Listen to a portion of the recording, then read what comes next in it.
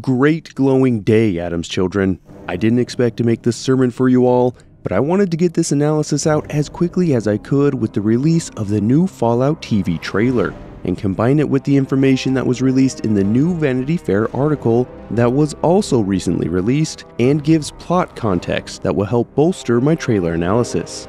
I hope you are as excited as I am, and like with all my videos, please give me your thoughts, opinions, and your own analyses of what we currently know about the upcoming TV show. Crank up the rads and let's pick this trailer apart scene by scene for references, hints, Easter eggs, and mysteries for the show we are eager to see. The trailer opens with an interior shot of Vault 33, an important location that we will be seeing a lot of in the show because it is where one of the main characters known as Lucy comes from. The circular shape of the hallway with metal supports is extremely similar to vaults we have seen in the series, like for example some of the hallways in Vault 111 in Fallout 4. This is a good example of the kinds of things that we will see often in this trailer, an eye for detail from the games that we hold so dear, and even if we can't point out the exact location, the precise object, or the exact character, it will feel familiar. It will feel like it fits in the Fallout world.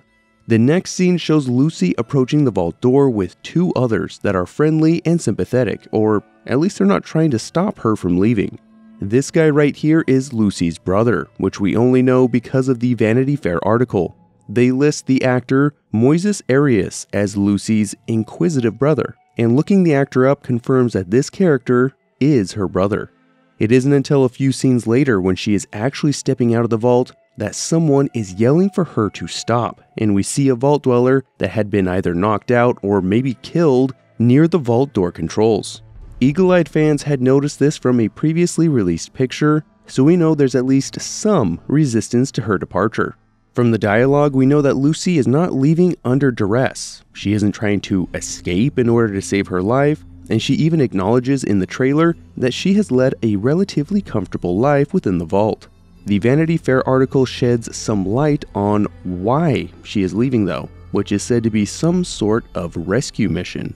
Has someone else from the vault left prior and she is concerned for their safety and therefore wishing to go out, find them, and rescue them? Whatever this rescue mission entails, there are some within the vault that do not wish for her to leave. But this could just be out of concern for her own well-being and safety. Lucy leaves the vault, and we get to see her reaction to the desolation that awaits her. This shot shows us some things that we have seen before in Fallout. The piles of bones littering the ground are likely the remains of people that desperately tried to get into the vault just before or after the nuclear bombs fell. We see this in Fallout 3 with Vault 101. A number of skeletons in the tunnel just outside of the vault door can be found, along with signs that have messages like, "Help us," "We are dying, assholes," and "Let us in, motherfuckers." Additionally, the Vault 33 door looks extremely similar to the exterior door of Vault 76, with the three parallel lines making the vault door look like the Vault Tech logo. Now, I do think it's important to acknowledge that Jonathan Nolan, or Jonah as he's often called, has worked on some of my favorite movies in the past, and he really likes the Fallout series, so his heavy involvement is to be celebrated for all of us fans that really want a great show. The trailer then shows us what the rest of the world looks like, and we know from outside sources that the game is meant to take place in the Los Angeles area, a place lovingly referred to in-game as the Boneyard. This shot seems incredibly similar to the real-world Santa Monica, more specifically Pacific Park, an amusement park right on the coast that is largely built out on a pier. The Ferris wheel is a dead giveaway, although its placement is different from the real world, but Santa Monica is in Los Angeles County, super close to where we know the show is supposed to take place. We see Lucy make her way through the destroyed world, and in this scene there are some white, what appear to be mummified bodies or body casts. I'm not entirely sure what this could mean, although we have seen dead bodies get mummified in Fallout 76, where some of those that had been infected with the Scorched Plague would eventually have their whole body ossified by ultracite. with them standing, sometimes laying, frozen in place, mid-gesture. We see a series staple, a rad roach, and the environment for this whole section is barren, scorched desert, and Lucy even gets kind of freaked out by a tumbleweed, which is kind of great. They misspelled God Howard. How embarrassing. These scenes are played over lines from a new character that seems like he will be playing an important role. We aren't given any indication of who this person is that is speaking, but the Vanity Fair article gives us some more details. He is some sort of researcher who is named Wilzig, who is described as enigmatic, but is well accustomed to the brutality of the wastes, which he is heard lecturing Lucy about. It seems rather obvious that Wilzig is not a common wastelander. He has pristine clothing and is not scarred, haggard, or disfigured like so many wastelanders are, who are scraping by each day to survive. There is a quick scene where a dog is munching on a rad roach, and it's obviously part of this sequence where Lucy is speaking to Wilzig, so it appears to be his dog. Remember this dog for a little later. I don't really care about what other projects Amazon Studios has worked on, because while they have made some really good ones, they've also made some stinkers. I think the only significant thing to pull from the fact that Amazon is producing the Fallout TV show is that they will throw money at it. And while money will never make a bad show good, it can keep a good show from being great. So now we get a closer look at the Brotherhood of Steel that will be shown in the TV show. They are using the Fallout 4 and 76 style vertibird, which we already knew, using T60 power armor, which, again, we already knew, and introduces another main character known as Maximus. Again, we have no context to this character and have to rely on the article that recently came out. Maximus is confusingly referred to in this article as a squire, which is a title invented by the East Coast Brotherhood, but only applies to children born into the Order who may sometimes be taken on combat missions, but are only supposed to observe and learn, not fight.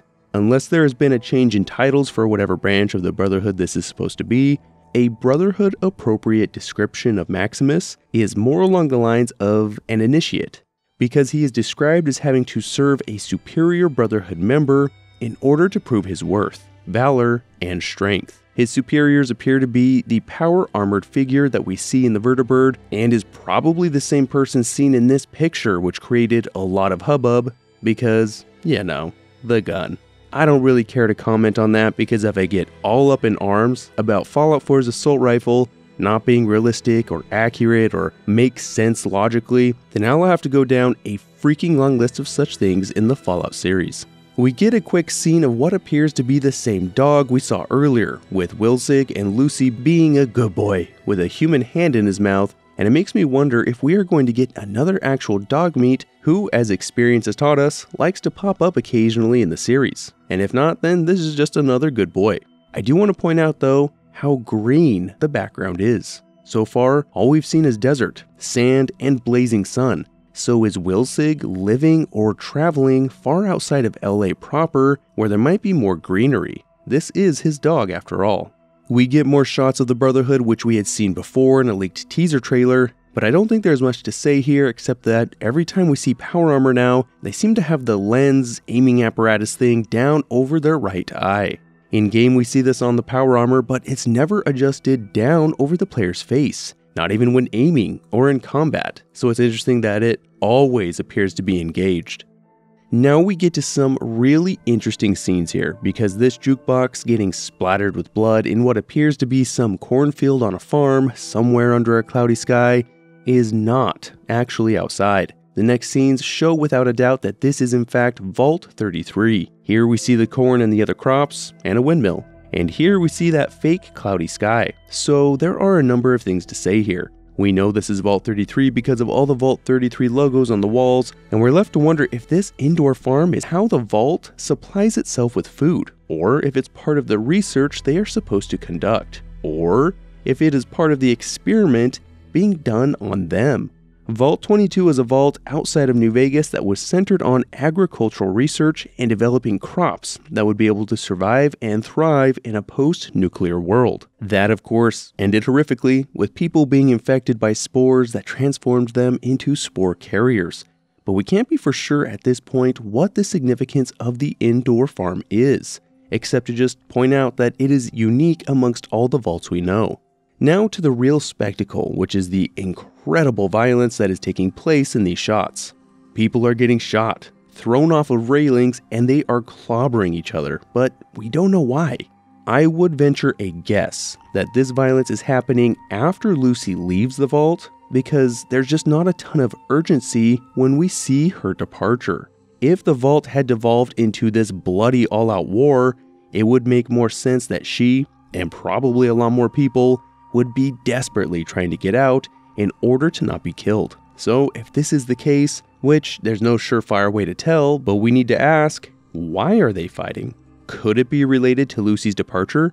There is a precedent for this in Fallout 3, where the main character's father James leaves the vault against direct orders, which sparks a vault-wide lockdown, murders, crazed security guards attacking the player and gunning down dwellers who try to escape, and even a radroach attack.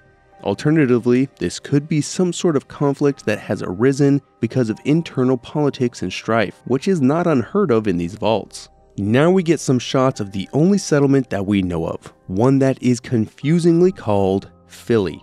We see Lucy coming to Philly in what is likely her first time, and there are several things to note.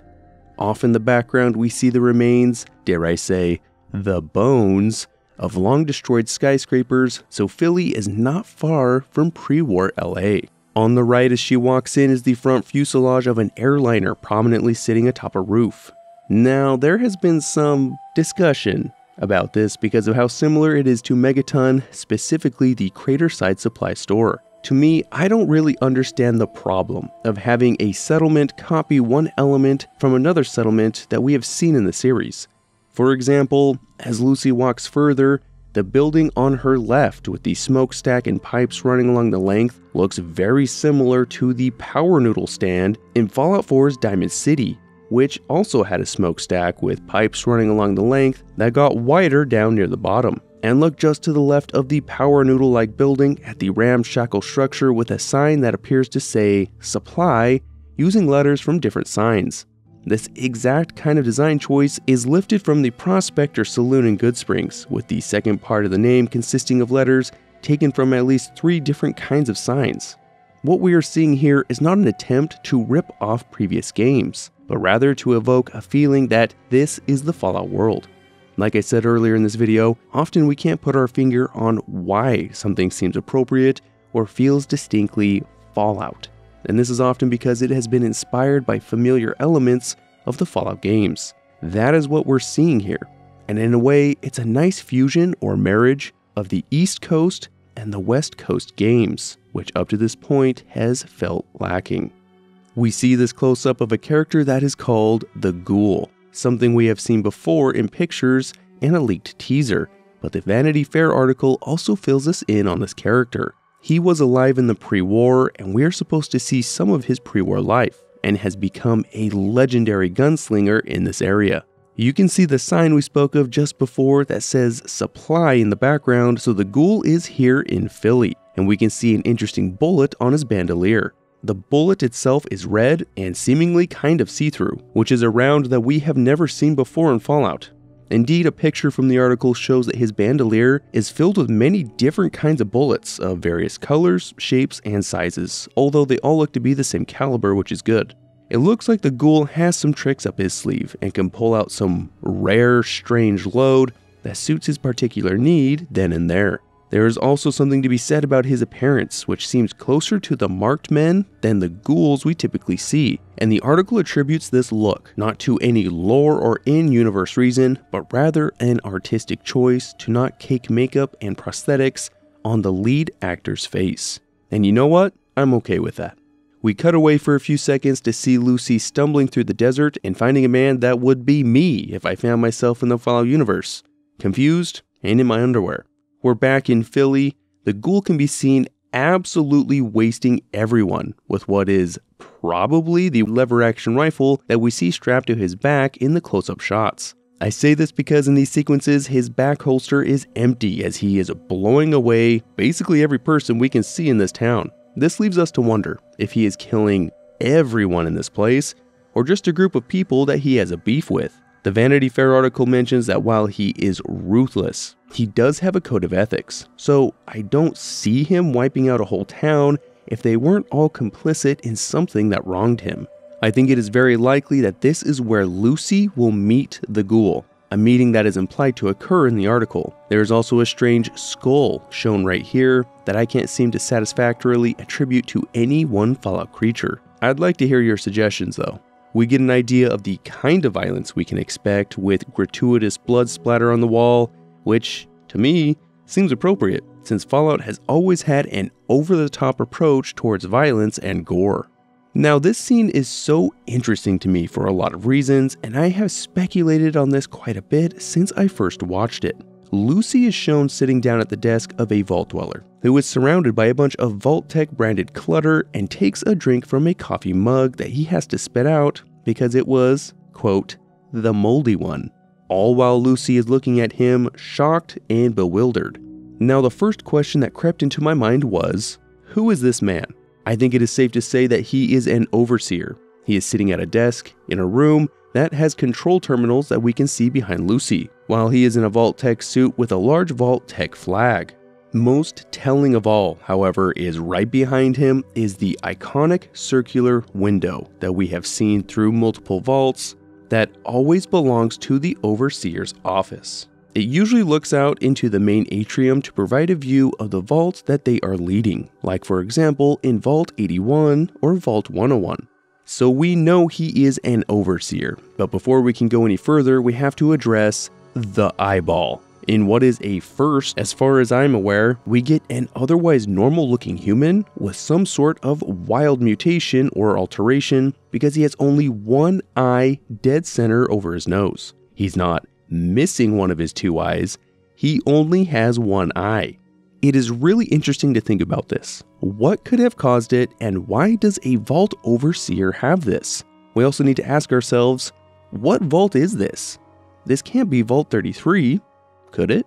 The Vanity Fair article lets us know that Lucy's dad is actually the overseer of Vault 33, and we get a really quick glimpse of him in this trailer, and at least one more picture in this article. Her dad and this one-eyed overseer only look vaguely alike from what I can tell, even if you cover up the super distracting one eyeball, and the hair color and style is different. So either Lucy has found another vault that for some reason let her in and is still functioning enough to have an overseer, or this is her father in Vault 33 at some later date after something awful has happened. I trend towards the first suggestion, that this is a different vault because we have seen leaked pictures of a vault with NCR flags in the rooms, which Vault 33 doesn't have. Is this another vault that has information related to Lucy's rescue mission? Is this Vault 33 at a later date after something bad has happened? I would really like to hear your thoughts, but Lucy's bewildered and rather shocked expression would make a bit more sense in this context if she is encountering her father after a bunch of time has passed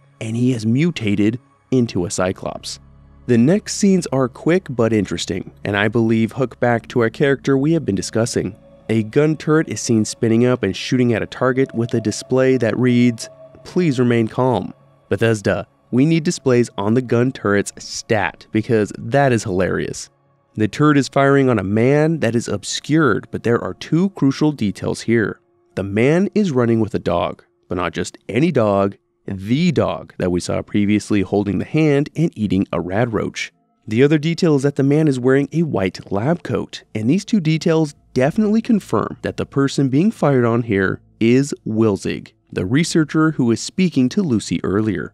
Some extra details here, the fence and facility behind the turret look to be in great condition, much better than anything else we have seen outside of the vaults. Also, there is snow.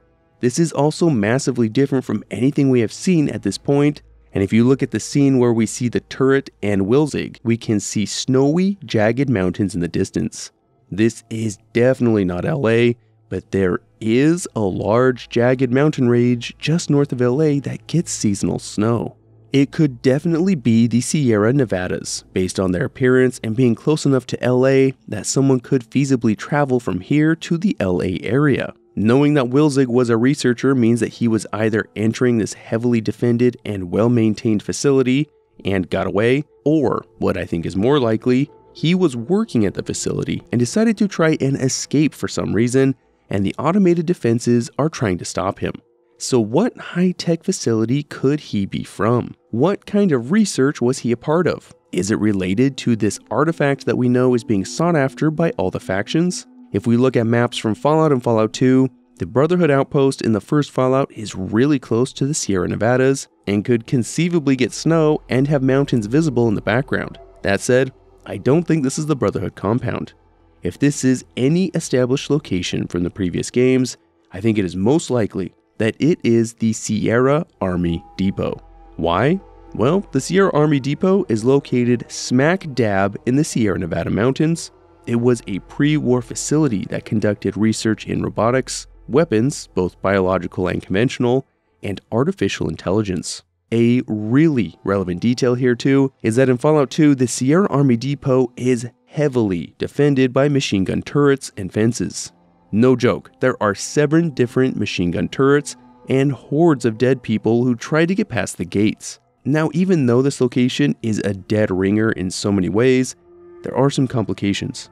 The Sierra Army Depot is not manned by any people when encountered in Fallout 2. It is being maintained by an artificial intelligence called Skynet and protected by robots and automated turrets. That would be enough to disregard this location, except that we know that the show takes place well after the events of Fallout 2. In fact, it takes place after the events of any known Fallout game in 2296. That is enough time for some group to have found the base and refitted it to suit their own purposes, resuming the pre-war research going on or engaging in new shenanigans.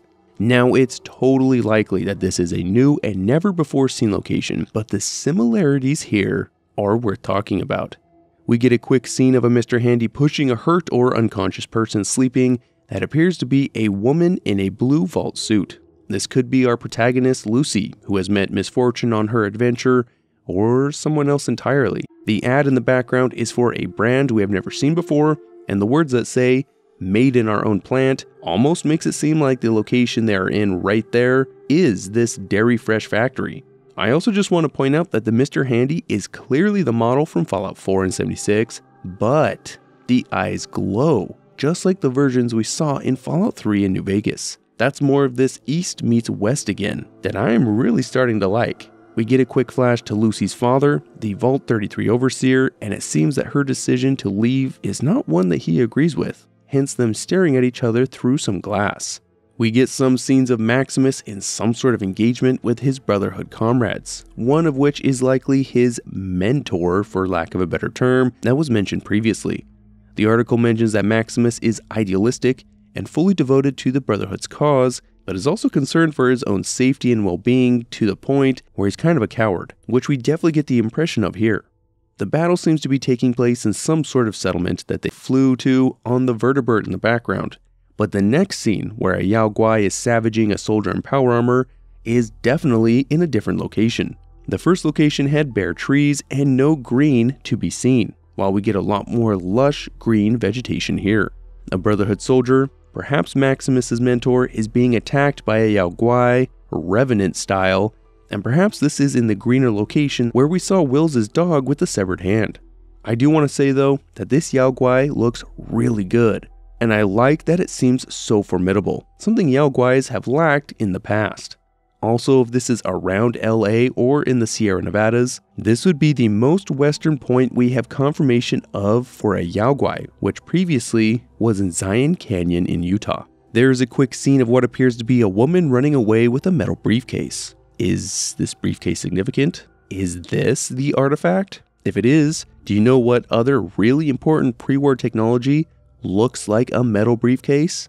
A Gek. I'm not saying that's what it is, but we should keep this in mind when we're discussing what this artifact may be. Now, 2 scenes that I think are freaking awesome. We get what appears to be a giant mutated axolotl roaring at the camera, and inside its mouth are rows and rows of hundreds of human fingers. Those are 100% fingers. They have knuckles, fingernails, and everything. And do you know what comes to mind when I think of combined animal-human mutated creatures? FEV. We have seen in the past how humans and animals can combine into horrific creatures with the Fallout and Fallout 2 centaurs, which sported both a human and a dog head that was only made possible through FEV. Is this giant axolotl the result of FEV mutation? Also, what's this rope-looking thing on the right side? Was someone fishing in the lake that we see in the background and pulled up one of these bad boys? Who knows? But again, the background is so much greener than we are used to, and especially when compared to the rest of the trailer. The natural range of axolotls are around modern-day Mexico City, which is far farther to the south than I think we can realistically expect to see in this show. But it did make me wonder how far south we might go. Will we see the glow? Can we make it as far as the US-Mexico border? Who knows? He knows. We get a quick scene back at Vault 33 that shows a woman who has been forked in the eyeball spraying the vault with a Sterling submachine gun, a weapon that has only been seen in Fallout Tactics. Another scene that garnered a lot of attention that we had seen before in pictures shows a massive Brotherhood airship that we know is named the Caswenin, which is a name from Arthurian legend, which fits with the Brotherhood. The article also states that the people in the foreground are recruits, which makes sense given how they are dressed. But there are two things I want to point out. As has been discussed, the Caswenin appears to be a one-for-one copy of the Pridwin, which again, I don't really see as a big deal. I think it makes sense that the Brotherhood would work from established blueprints and plans that are known to function, and so the Brotherhood on one side of the continent would build a ship that looks the same as the Brotherhood on the other side of the continent. The things I haven't heard discussed much yet is that we only see airships when the Brotherhood is setting out on a large-scale mission, when a number of vertibirds isn't enough and the distance is too vast to move a small army. The Brotherhood has used airships both in Tactics to chase down the remnants of the Master's army, and in Fallout 4 to move their fighting force from the Capital Wasteland to the Commonwealth to fight the Institute.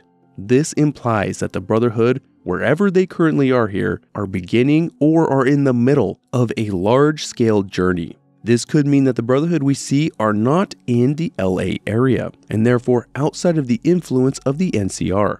The NCR, which, last we knew, controlled Southern California, would not allow the Brotherhood to build such a large war machine.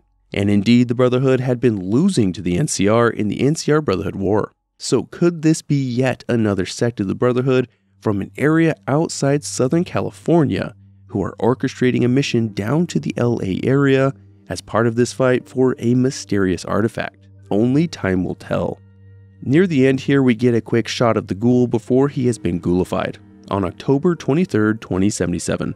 Apparently he already had skills riding horses, dressing to the nines as a cowboy, and so becoming a Western gunslinger that we see so many years later totally makes sense. We can guess that the girl on the horse with him is his daughter, which the article mentions, and the destruction happening behind them is Los Angeles being blown straight to atom. The last shot is a panning one where we see Cooper, which is what the ghoul used to be named prior to his transformation, riding the horse with his daughter as Los Angeles receives at least 5 nuclear strikes.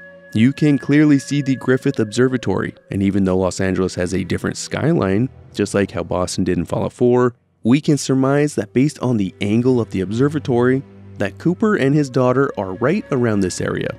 We even get to see a famous Vault-Tec billboard on the side of the road. So that is the end of my analysis of a 2-minute video.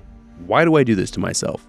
As always, I would love to hear your thoughts, observations, and your own theories as we piece together the information that we get from the leaks and revelations that seem to be coming at us pretty hard now.